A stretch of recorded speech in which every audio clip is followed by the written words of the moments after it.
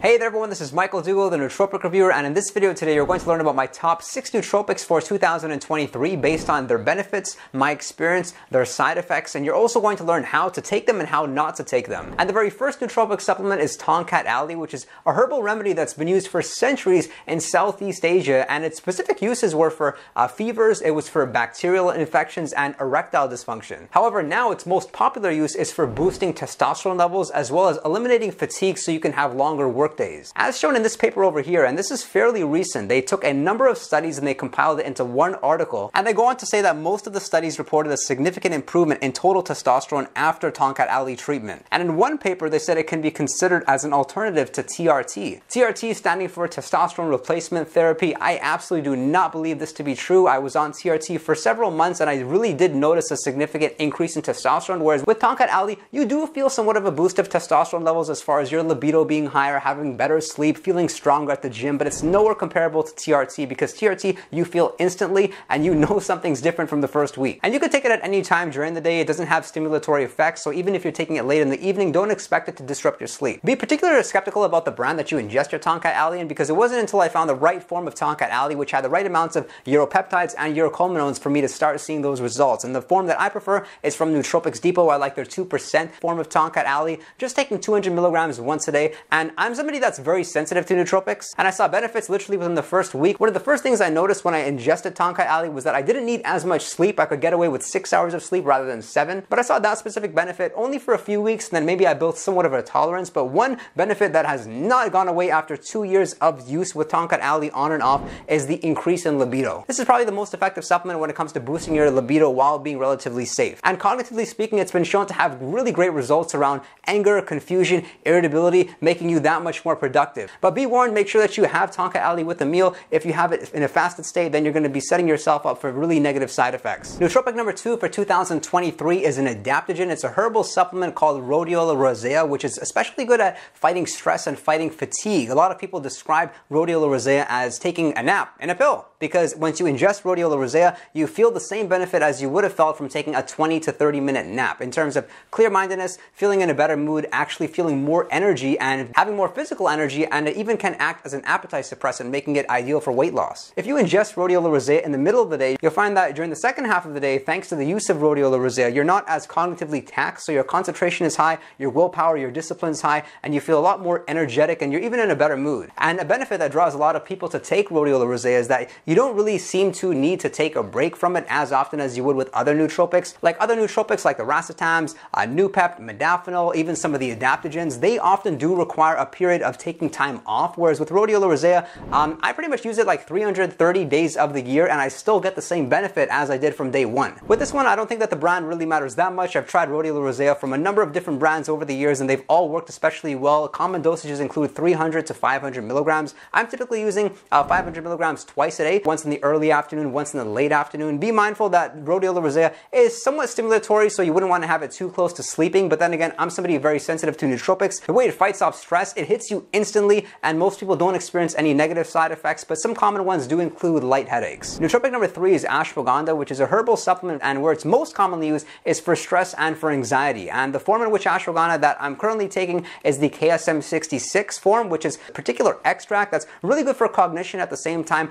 good for relaxation, and that I really like the form called Shodan. Shodan is a supplement most commonly used before bed. I just take 120 milligrams and I'm able to get a lot more deeper of a sleep than I would have without it. As shown in this study over here, the subjects had less instances of waking up in the middle of the night and woke up feeling a lot more restored and rejuvenated. And with KSM66, that's the form of ashwagandha that is not as sedating. I'm typically using 500 milligrams once a day. Some days when I'm a little bit more stressed than typically, I would take 500 milligrams twice a day, along with my bedtime serving of Shodan. And some people do report good results with their body composition as far as building more muscle and losing fat. And that could be because of the fact that there is some light research done showing that ashwagandha can in fact help with testosterone levels. And there's also evidence that ashwagandha can effectively reduce cortisol levels. And that's quite unique to find in a nootropic supplement. Ashwagandha and phosphatidylserine are pretty much the only 2 supplements which do that in a reliable fashion in which you would use them. But I don't think that reducing your cortisol levels is as important as people believe it to be. It's when you have chronically high levels of cortisol levels, that's where it starts to be a problem when it comes to being cognitively impaired and even having negative side effects like weight gain. But you'll find that people either love ashwagandha or they hate ashwagandha, and that's because of the really negative side effect and pretty common side effect of feeling demotivated, which looks like you getting to work feeling tired, not really having any sort of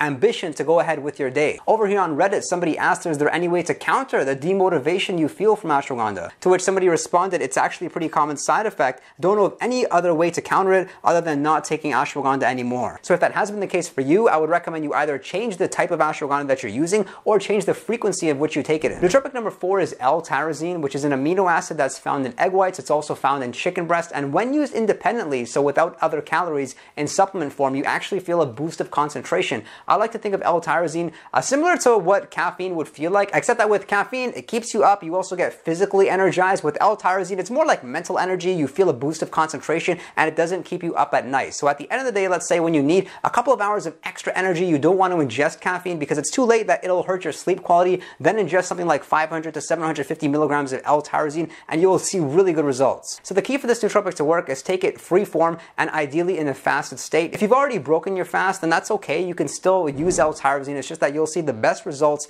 a couple of hours at least after the ingestion of your last meal. Tyrosine is a precursor to 3 neurotransmitters being dopamine, norepinephrine, and adrenaline. So when stress depletes your neurotransmitter stores, tyrosine can replenish that, making you feel a good boost of concentration. And tyrosine converts directly into dopamine, which is going to be responsible for you feeling a lot more motivated to get those high priority tasks accomplished. I find that I use l-tyrosine and I'm like suddenly setting deadlines for myself, setting goals. I'm much more goal oriented in my thinking. And I first discovered l-tyrosine over a decade ago because I was taking pre-workout products and really feeling good. And so naturally I deconstructed the pre-workout products and identified that l-tyrosine was the one ingredient aside from caffeine that was doing most of the magic as far as boosting energy and boosting concentration. To think that this is an amino acid, not a stimulant, yet I feel energetic, I feel goal driven, makes me really believe that this is the one nootropic that a lot of people are missing out on. And so for that reason, I have l-tyrosine in the capsules and also in the powder form. If I'm using the capsule form, it's typically going to be 500 to 750 milligrams per serving. And that's a serving size I would recommend if you're using it for energy during the workday. But if you're using l-tyrosine for pre-workout purposes, then you can get away with doses like 1 gram to even 2 grams. And the most common side effect with l-tyrosine is headaches. If that is the case, then I would recommend that you switch up the form of l-tyrosine. And otherwise, some people build a tolerance to it. I'm somebody that has been using l-tyrosine over a decade. I don't have any sort of tolerance to it whatsoever, which makes me really pleased with taking it. And nootropic number 5 is turkesterone. And man, I'm always excited when a new testosterone boosting natural supplement hits the market. I've used it over the past year and I'm really satisfied with the results. And going into 2023, I'm especially excited that this is a really good nootropic at better handling stress while increasing testosterone levels. The plant that turkesterone is extracted from is an adaptogen, and any supplement that has adaptogenic-like properties is good for fighting off stress. And with the help of adaptogens, we're better able to handle that stress. We have a more positive relationship to stress, so we're going about our day in a much more healthy fashion. And the way that it boosts testosterone levels isn't necessarily by its relaxing properties, but it does act as an agent that can help you to reduce cortisol levels similar to ashwagandha does. Turkesterone,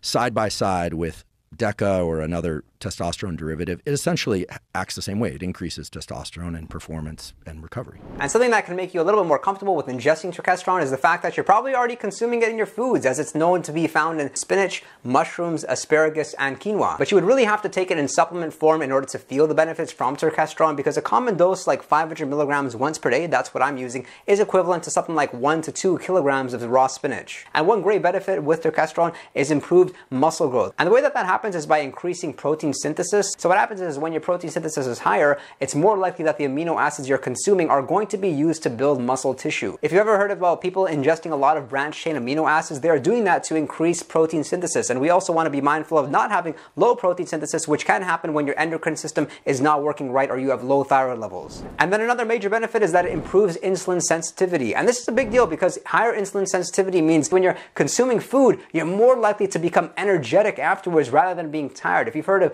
low insulin sensitivity, also known as insulin resistance, that's what diabetes is. It's when you eat and you feel tired. You're feeling the exact opposite with the use of turkesterone. So what this means is that you're consuming calories in a much more efficient manner. You're also going to think a lot clearer. You're going to have good cognitive flexibility, and you're not going to feel these sudden energy highs and energy dips during the day. I've been using 500 milligrams of turkesterone once per day. That's the common dose, and it doesn't really matter if you take it in a fasted state. I prefer taking it first thing in the morning. And nootropic number 6 is lion's mane mushroom, which is most often used for for mood. It's also used for feelings of detachment. I find that I'm far more curious about everything when I'm ingesting lion's mane. So you start taking lion's mane, you suddenly find yourself intrigued about people, about situations that you didn't really find that interesting to begin with. So it makes it very good for being a conversational nootropic. You ingest this supplement and then suddenly you have a really good interest in actually wanting to talk to people, being inquisitive, asking about themselves. And then at the same time, you have this level of calmness. So building your business obviously requires a lot of stress, but when you're ingesting lion's mane, you'll find it much easier to delay gratification,